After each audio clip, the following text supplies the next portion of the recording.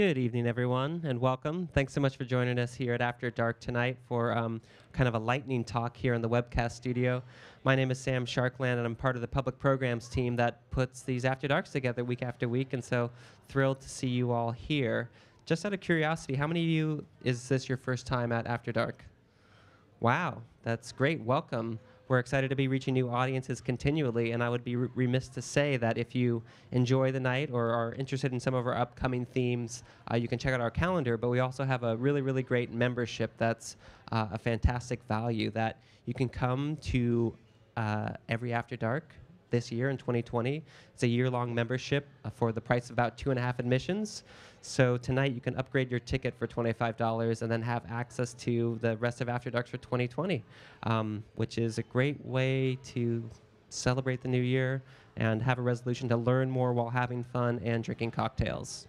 I don't know how many of your other resolutions involve drinking cocktails, but this is one that you can keep if you buy that membership.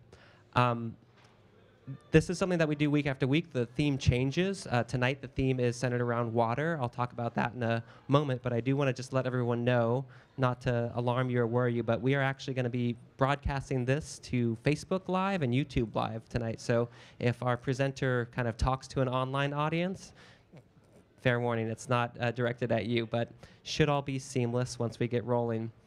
But why are we looking at water? Well, it's quite ubiquitous. It surrounds us here on the pier. The Earth's surface is mostly covered in water. We're mostly water.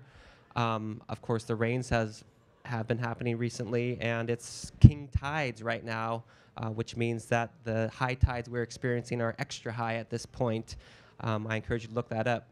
But we've also recently developed a food science part of our website. So museum educator and digital content creator Paul Danstep has put together, again, a little lightning talk about what water does in certain ways to food and how it kind of interacts with some of those things that we enjoy.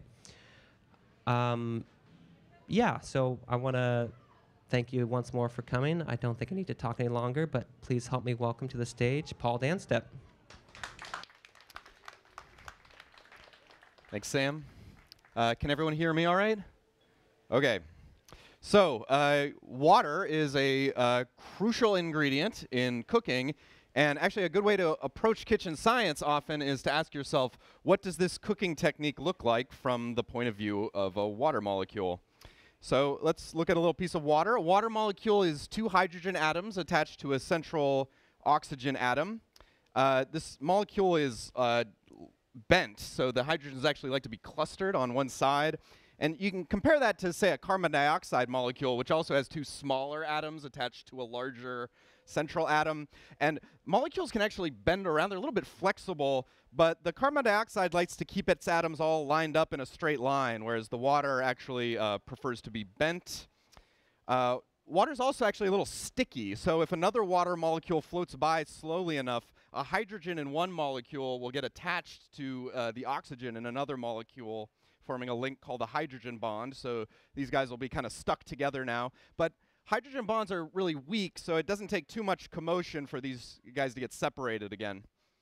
So if you were a water molecule, you'd tend to find yourself in one of 3 situations. You might be linked to a nearby molecule, which is linked to another molecule, which is linked to some other molecules, and so on, forming a big rigid structure. In this situation, you are ice. Water molecules are restless, so even in ice, there's a little bit of jostling around going on.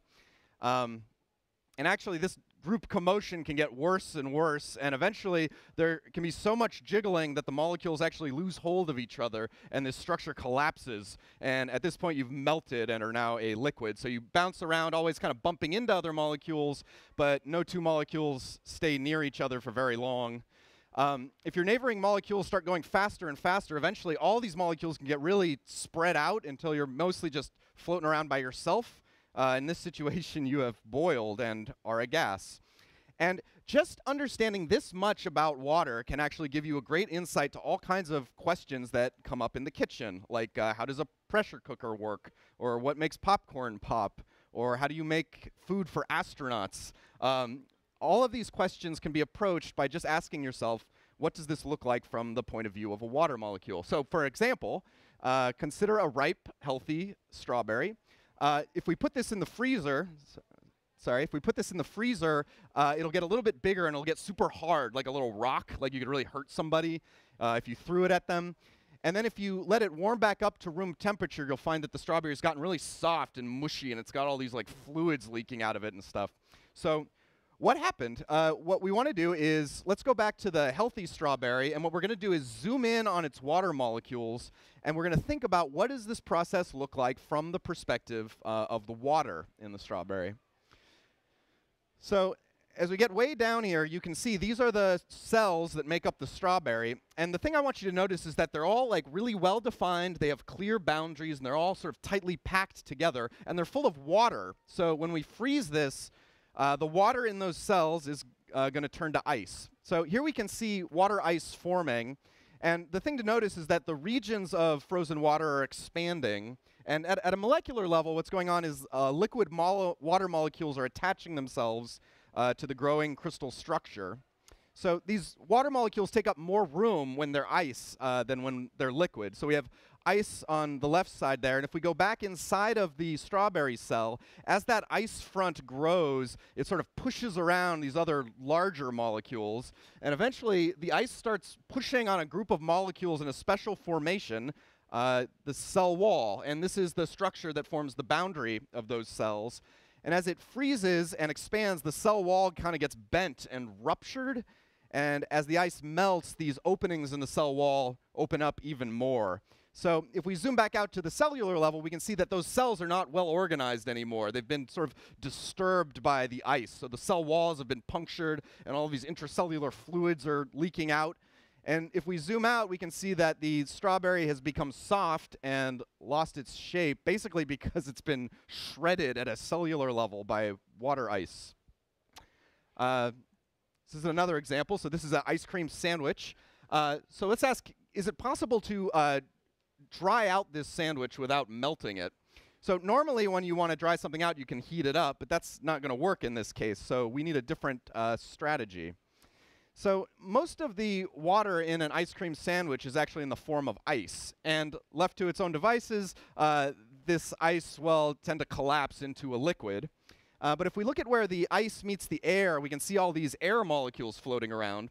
So if we put our ice cream sandwich in a vacuum chamber, we can actually get rid of all these molecules. And now, without all of these air molecules exerting pressure and pushing down on the ice, water molecules that break off of this structure will just float away into the air, becoming a gas without ever forming a liquid in a process called sublimation.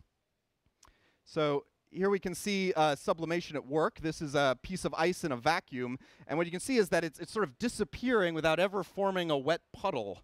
So if we allow our ice cream sandwich to thaw in a vacuum, all of the water molecules inside of it will just disappear into the air, leaving behind these dried out remains, which are normally known as astronaut food. So this is a process called freeze drying. It's a really handy way to preserve food because without any water left for microbes to grow in, this ice cream sandwich will now last forever.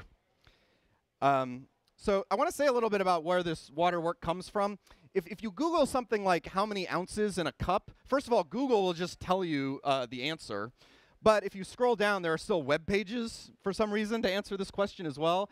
And somewhere in that top 10, you will find an Exploratorium webpage, this one, which was from a cooking project we did back in 2002. And back then, it was really novel to be getting cooking advice over the internet. So this page was really popular, like over 15 years ago. And the Exploratorium website is huge. There's like 33,000 pages, and this is the most popular page on the entire website. We get something like 1 million hits to this every month, which means more people will see this website in a year or in a month than will visit this museum in an entire year. And it's not like we're proud of it or anything. It's just a random chart, right? This is not the kind of learning we're interested in. So there's no inquiry. There's no interactivity. And so for years, we've been being like, man, we should really do something about this. There's like an avalanche of people coming to this page, and there's really no way for them to find their way to the other kinds of things we make. So a couple months ago, we did some new content development. We launched a new Science of Food site. There's now a link to this from that conversions page. And you can kind of think of it like an online magazine, and this is sort of the first issue we made just to kind of see what it would be like to do a test, and it's just all about water in food. So some of what you've seen today are some of the things we have on here, but there's a lot of other assets, and all of them are just about thinking about water molecules and using the properties of water molecules to understand food and cooking better. So you know, we go through how temperature and pressure are related inside of a pressure cooker. We have a thing on brining, which explains that when you put meat into a salt bath, the water molecules, but not the salt, enter the meat tissue. This is inside of a popcorn kernel, so those dark things are starch, and as the popcorn pops, the water molecule pushes the starch apart, and the difference between a kernel and a popcorn is just that the popcorn has had its starch kind of pushed out and fluffed by the expanding water. So you should check out that site. There's a lot of other interesting stuff there, but our main point is that yeah, you can answer a lot of questions in the kitchen by just asking yourself, what does this look like from the point of view of a water molecule? And that's the talk. For those of you watching online, thanks for joining us, and be sure to check in next week when I believe we're doing tactile. That's the talk. Thank you so much.